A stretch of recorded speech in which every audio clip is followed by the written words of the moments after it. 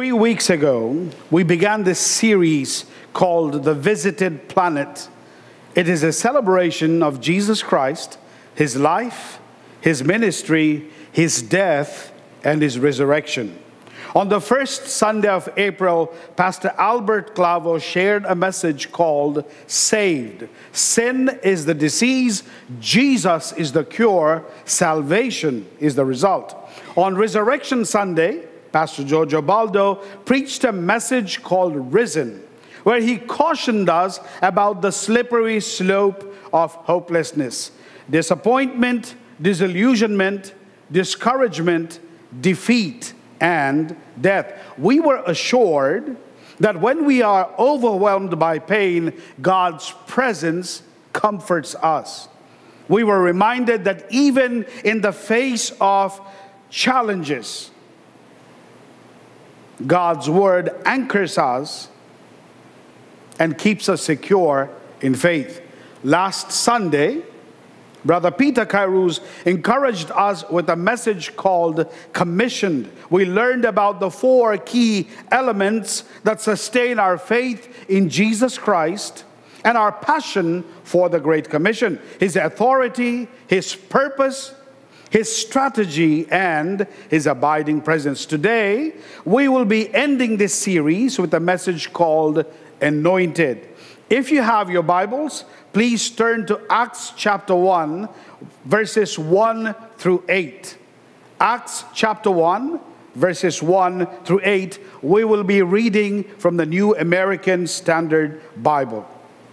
The first account I composed, Theophilus, about all that Jesus began to do and teach until the day when He was taken up to heaven, after He had, by the Holy Spirit, given orders to the apostles whom He had chosen. To these He also presented Himself alive after His suffering by many convincing proofs, appearing to them over a period of 40 days and speaking of the things concerning the kingdom of God. Gathering them together, He commanded them not to leave Jerusalem, but to wait for what the Father had promised, which He said, "You heard of from me. For John baptized with water, but you will be baptized with the Holy Spirit not many days from now." Verse 6, so when they had come together, they were asking Him, saying, "Lord, is it at this time you are restoring the kingdom of Israel?" He said to them, "It is not for you to know the times or epochs which the Father has fixed by His own authority. But you will receive power when the Holy Spirit has come upon you, and you shall be my witnesses both in Jerusalem, in all Judea and Samaria, and even to the remotest part of the earth." May the Lord bless the reading of His word. Before we consider the consequences and the practical implications of what it means to be anointed, let us consider briefly what the Bible says about anointing. In the Old Testament, in the language of the Old Testament, Hebrew, the word that is interpreted, translated, anoint is mashak, from where we get the word Messiah. It means to smear, to rub, or to spread oil on someone or something. The first significant mention of anointing in the Old Testament happens in the time of Israel wandering about in the wilderness. God commands Moses to anoint Aaron and his sons with oil, to ordain them, to consecrate them as priests before the Lord. Saul, David, and Solomon were all anointed as kings over Israel. Later on, when the kingdom is divided into 2, Joash is anointed as king over Judah. David, interestingly, is anointed 3 times. The first time in the presence of his father Jesse before his brothers. The second time after the death of Saul, when the tribe of Judah comes and asks David to be their king, and he is king over Judah only, ruling from Hebron for about 7.5 years. And then after the death of Ishbosheth, the son of Saul, who is assassinated, the leaders of the tribes of Israel come to David and ask him to be king over all of Israel, and David becomes king. Solomon, his son, is anointed twice. First by Zadok the priest, and then in 1 Chronicles by the entire assembly. We also study in the Old Testament that when Samuel anointed King Saul, he anointed him with oil from a flask. The Hebrew word pak. But when he anoints David, and eventually when Zadok anoints Solomon, they are both anointed with oil from a horn. In the Old Testament, horn, keren, is the symbol for power. In the New Testament, oil is the symbol for the anointing of the Holy Spirit. If we study the Old Testament, it was not always priests and prophets anointing people. Absalom is anointed by his followers who supported his rebellion against his father, David. Jehoahaz, the son of King Josiah, was anointed by the people of the land as king over Judah after the death of Josiah in his war with Pharaoh Necho of Egypt. It was not just people that were anointed. Sometimes inanimate objects are anointed too. Jacob running away from his brother, going towards Padan Aram to his uncle's home, comes to a place in the middle of nowhere, and when the sun sets, takes a stone, makes it his pillow, and falls asleep. And while he is sleeping, he has this magnificent dream of a ladder that is resting on earth, reaching all the way to heaven, and the angels of God going up and down the ladder. The next morning when he wakes up, he's terrified. He takes the stone that was his pillow the night before, pours oil over it, and makes a vow before the Lord. When God mentions that, a few chapters later, God uses the word anointing. So it's not just people that are anointed, it's also inanimate objects.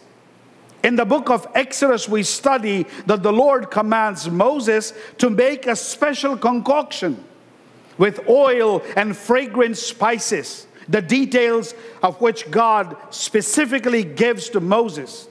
They're supposed to make this anointing oil and anoint the tabernacle, the tent of meeting, the ark of the covenant, the table of showbread, the golden lampstand, the altar of incense and the offering, and the laver. So it's not just people that are anointed, it's also stones and tabernacles that are anointed. When we come to the New Testament, the equivalent word for Mashiach is Christos, from where we get the word Christ or the Anointed One. The prophets of the Old Testament and the prophecies of the Old Testament, the messianic prophecies of the Old Testament, they all have identified Jesus as the Messiah of God. So in the New Testament, Jesus is called the Christ, the Anointed One, the Chosen One. After Jesus was baptized, Luke tells us a story in chapter 4, verses 16 through 19, that while Jesus was visiting his hometown of Nazareth, on a Sabbath day, as was his custom, Jesus went to the synagogue, and when he stood up to read, they handed him a scroll of the book of Isaiah. Jesus looked through the scroll, found what he was looking for, and he began to read. The Spirit of the Lord is upon me, because he anointed me to preach the gospel to the poor. He has sent me to proclaim release to the captives and recovery of sight to the blind, to set free those who are oppressed, to proclaim the favorable year of the Lord. Luke then goes on to tell us that after reading, Jesus handed over the scroll to the attendant and sat down, and the eyes of everyone in the synagogue were fixed on Jesus.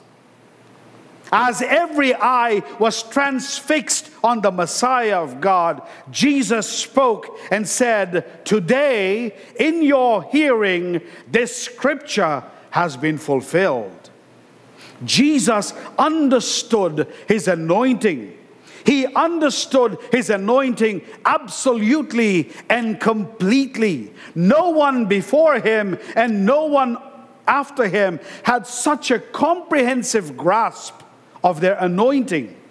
Jesus understood his anointing. He knew what his anointing demanded of him in life. It is for this reason Jesus says in John chapter 4 and 34, "My food is to do the will of him who sent me and to accomplish his work." Yes, Jesus understood his anointing. This was his marching order from his heavenly Father, his prime directive to be faithful to that which his Father has called him to do. His awareness of his anointing was complete. He was not confused. He did not have second thoughts. He did not consult with anyone other than his heavenly Father. He was not distracted. The devil tried to distract Jesus immediately after his 40 days and 40 nights in the wilderness, fasting and praying. He was not swayed by the devil's offer to satisfy his hunger. He was not swayed by the empty promises of hollow power. He was not swayed by the misuse of his anointing. He rebuked the devil using the word of God in the power of his anointing, and the devil left him, and angels came to minister to Jesus. He had a thorough understanding of his anointing. He needed no one to remind him of who he was and what he was called to do. Jesus understood his anointing. As the anointed one, Jesus did not allow himself to be seduced by any other mandate other than the mandate given to him, entrusted to him by his heavenly Father. It is for this reason when Jesus was baptized, the heavens were torn apart. Mark uses the word. And a voice affirmed the anointing of God's only Son. "This is my beloved Son, in whom I am well pleased." Yes, Jesus understood his anointing.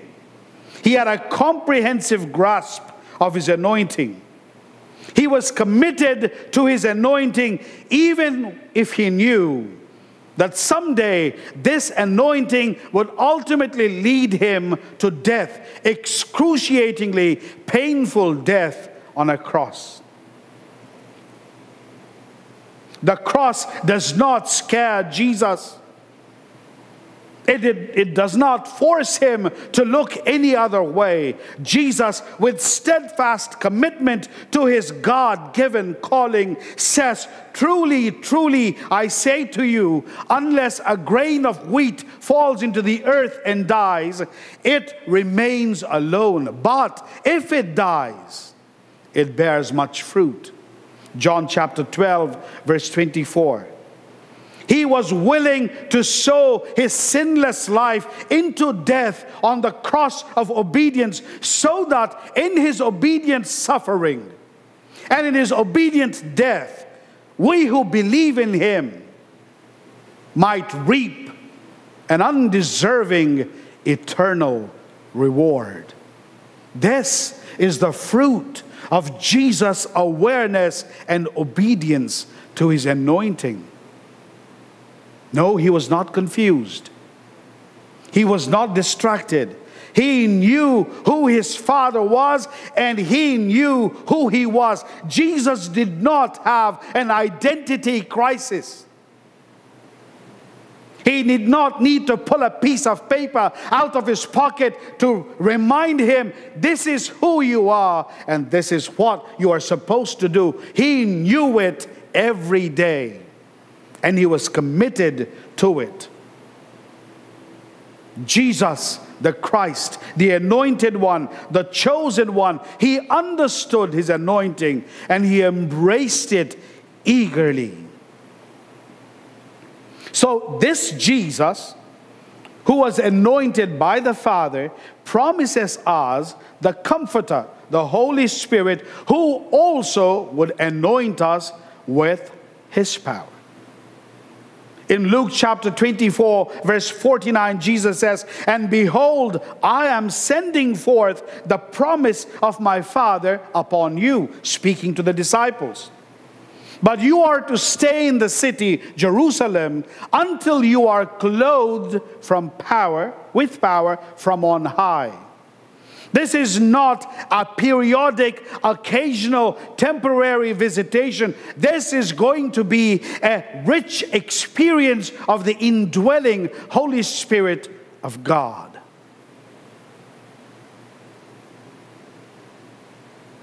This is a promise he makes his disciples.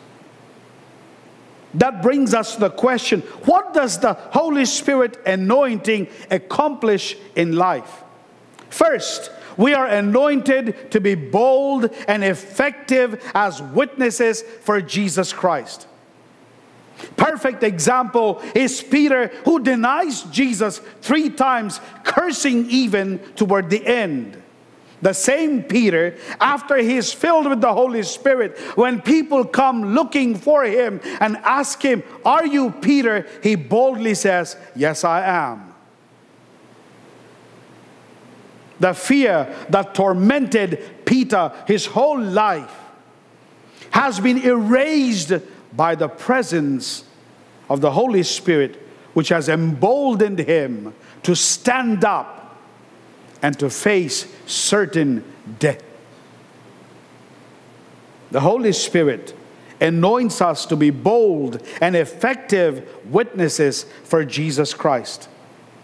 In the passage we are studying today, Acts chapter 1, verses 4 and 5 and verse 8, we are told, "But you will receive power when the Holy Spirit has come upon you, and you shall be my witnesses." Where? In Jerusalem, in Judea, in Samaria, and to the remotest parts of the world.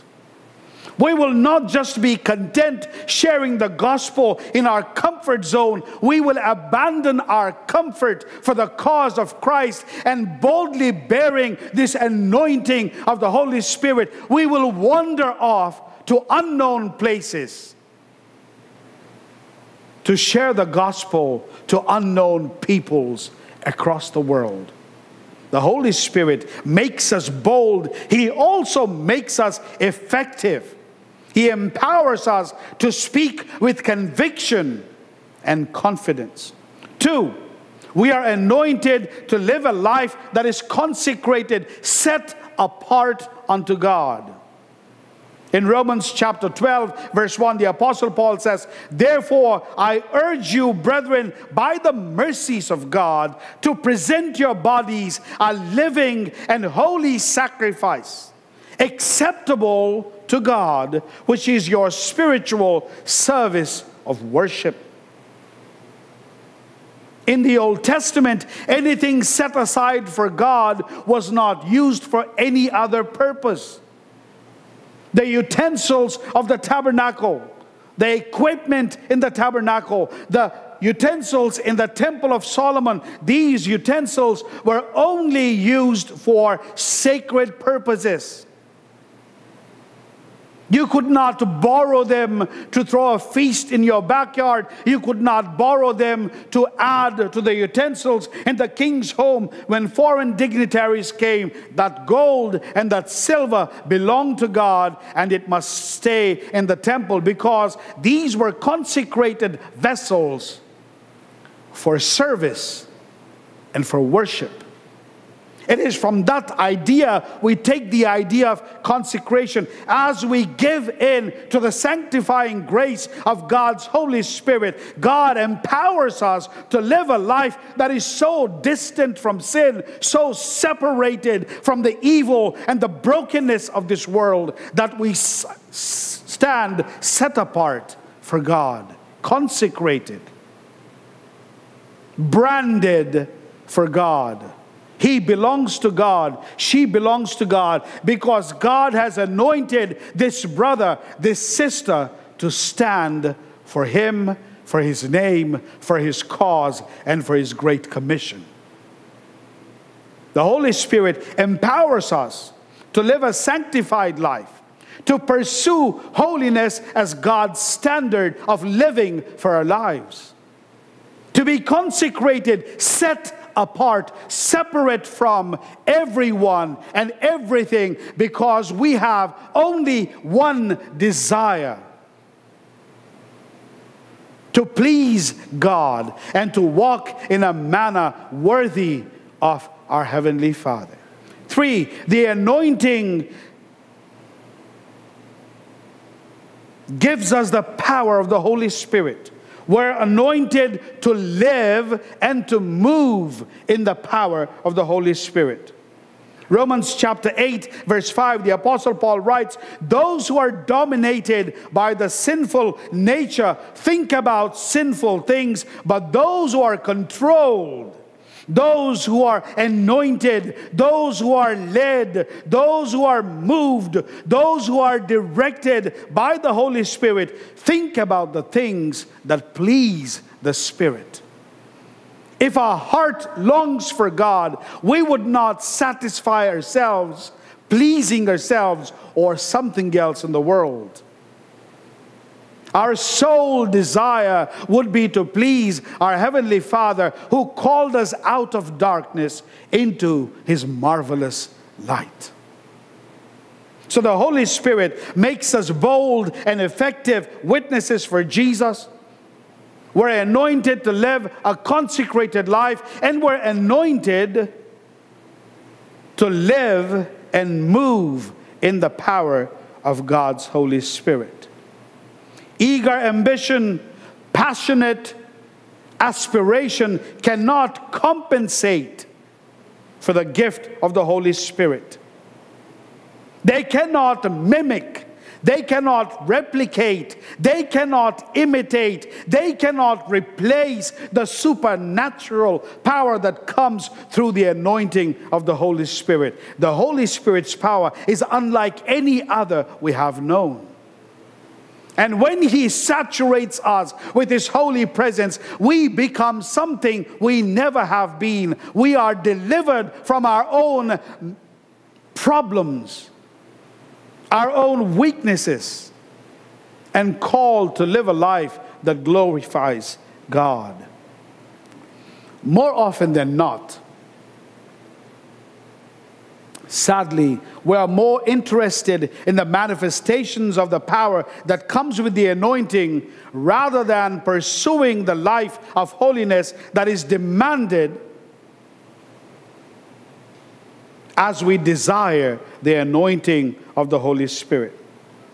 The reason some of us crave the gift or the gifts of the Spirit is because the gift or the gifts of the Holy Spirit usher us into the limelight. They establish our reputation before the church. They create prominence. They make us privileged. They give us spiritual pedigree. They help us cut to the front of the line. And so we are thirsty and hungry and greedy. And we collect the gifts of the Holy Spirit, not to glorify God, but we collect them in the same manner we collect everything in life. Magnets on a refrigerator, knickknacks on the mantelpiece, paintings on the wall, cars in the garage, horses in the stable, blue chip stock in your portfolio, and properties scattered around the world. We think the power of the Holy Spirit, it's something to be collected and hoarded and shown off to everyone, so that our status quo in the kingdom of God dramatically rises. We keep seeking the gift and the gifts of the Holy Spirit. But here's the truth. When we parade the gifts that come with our anointing before the world and expend all our efforts to draw attention to ourselves, there is the inherent danger of us turning the gift of the Holy Spirit into an idol. You're not really interested in fellowship with God, His Son, and the Holy Spirit. You just want the fringe benefit, the acquisition, the possession, so as to boast to someone.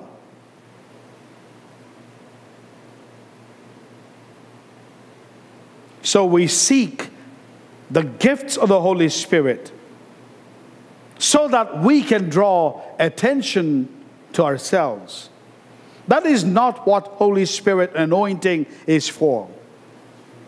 It is not so that a Christian can broadcast His name.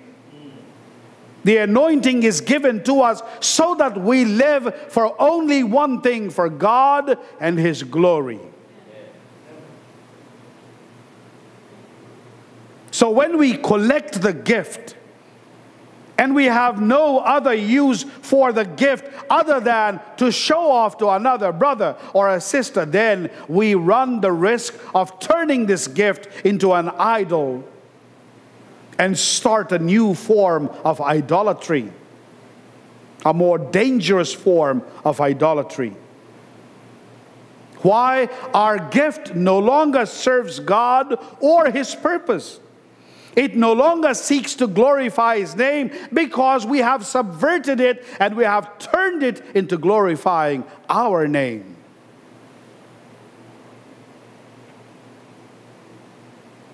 In our pride and in our greed, we misuse the gift and therefore abuse the power that comes with the anointing. Listen carefully. When we abuse the power that gives us the anointing, we commodify the anointing that gives us the power. When we abuse the power that comes with the anointing, we commodify the anointing that gives us the power. We cheapen it. We desecrate it. And God is not pleased with us. He's not pleased because we have abused His gift to create for ourselves an engraved pedestal so that we may climb upon it and manifest the Lucifer spirit, seeking equality with God. It's a dangerous game to play, and the one we will eventually lose, and miserably so. The purpose of the anointing is not so that we may show off the gift, but that we may dwell in the beauty of God's holiness, soaking up God's goodness and mercy all the days of our life. When this happens, when we abuse the power that comes with the anointing, not only are we in danger of losing the gift, there is also the danger of this gift, which is supposed to be a blessing, to become a curse over our life. One thing is very clear. When God anoints us, He anoints us for His purpose. The gift or the gifts that God generously invests in us through His Holy Spirit are first and foremost to accomplish the purposes of God and to glorify His name and to edify His church. It is for this reason We see that the anointed men of the Old Testament lived impoverished lives. They were persecuted and killed. They did not live comfortable lives. Their anointing gave them no comfort other than the satisfaction, the supreme satisfaction that my life obeys the will of God and moves in the anointing of His Holy Spirit. So the prophets, when they spoke the Spirit of the Lord, they professed it. Thus says the Spirit of the Lord. And when they were done saying what God wanted them to say, before people would be confused whether this is God's word or the prophet's word, they would end it by saying, thus says the Spirit of the Lord. Everything else is mine. That is from the Lord. They did not try to hog the glory. They gave all glory to God and paid the ultimate price for that. They died.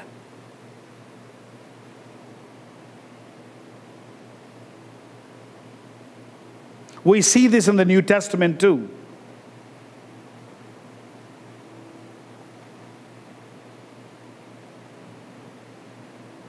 When in obedience to God's word, we submit to God's sanctifying grace and consecrate our lives, God anoints us and we receive His gifts. Some of us one, some of us more than one. But when we abuse this gift, only deep repentance can restore our relationship with God. There are two Sauls in Scripture, prominent ones. One in the Old Testament, one in the New Testament. King Saul's life is a perfect illustration. Once he was filled with the Spirit, but because he was jealous of David, and because he did things he was not supposed to do, and he did not do the things he was supposed to do, and because as king he was more eager to satisfy his army than to please God, who anointed him as king over Israel, the kingdom and the anointing were stripped away from Saul.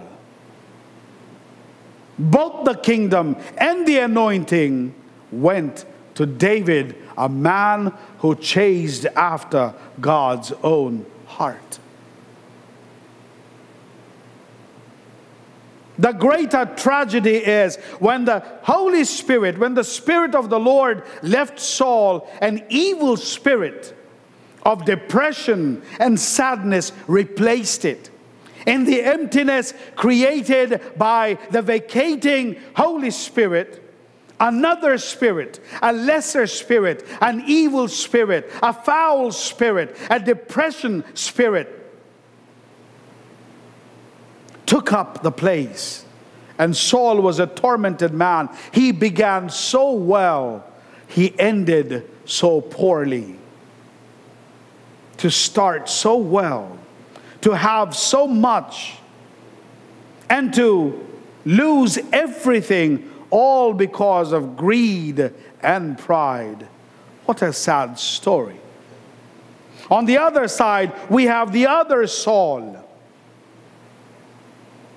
one we have come to love and admire as the Apostle Paul. Saul too had a different kind of power. It came with the endorsement of religious authorities. And Saul drank deep from this shallow pool of conceit, muddled by pride and prejudice. And he sought to destroy Christians. As God's will would have it, one day, in his murderous desire to persecute Christians, as he was on the road, Saul fell off his horse and right into the sufficient grace of God, who with a question transformed Saul's life. He exchanged the power that came from letters of appointment given by man to walk in the power of God that came with the anointing of God's Holy Spirit. But Paul understood the purpose of the anointing. He was more gifted than anyone else we know. God invested more spiritual gifts in Paul. He could boldly say, I speak in tongues more than anyone else. And he had the authority to tell people, eagerly desire spiritual gifts. Ask God for prophetic ability. But Paul understood this gift is not so that Paul would make his name great. It's so that Paul would make known the name of God and preach the gospel that is the power of God unto salvation, even if it is the message of foolishness to those that are perishing. Paul understood the purpose of the anointing. So he writes in 2 Corinthians chapter 4, verse 7, we have this treasure in jars of clay to show that the surpassing power belongs to God and not to us. That was the secret of the Apostle Paul's anointing. He knew he could not be selfish with it. He knew he could not make himself great with it. He understood all that is invested in him is not for his glory, but for the glory of God who has given him that power and who has called him to be an apostle according to the express will of God our Father.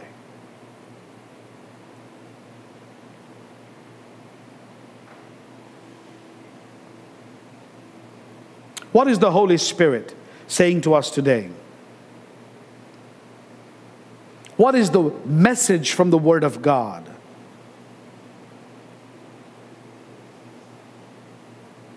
Seek the gift.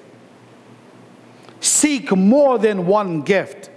Ask the Holy Spirit to invest a gift or many gifts in you. But also seek that the presence of the Holy Spirit will enable you to bear much spiritual fruit. When we ask for a gift, our gift glorifies God and edifies us. But when we are filled with the fruit of the Spirit, as we read in Galatians, love, joy, peace, patience, kindness, goodness, faithfulness, meekness, and more importantly, self-control. You see, you can impress someone with your gift, but your life can transform another with the fruit. The sad reality of the church of God in modern times is we are so preoccupied with the gifts to show them off that we have completely ignored the fruit of the Spirit.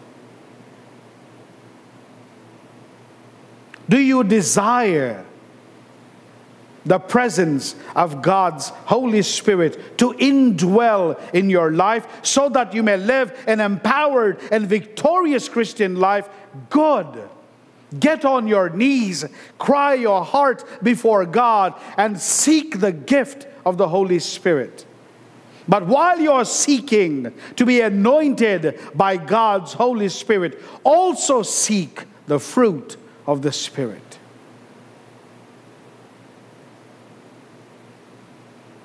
Gift edifies us, glorifies Christ. Fruit edifies the entire body of Jesus Christ. I would rather be surrounded by godly men and women that have many fruit than many gifts. I might be impressed by their many gifts, but I'm transformed by their many fruit.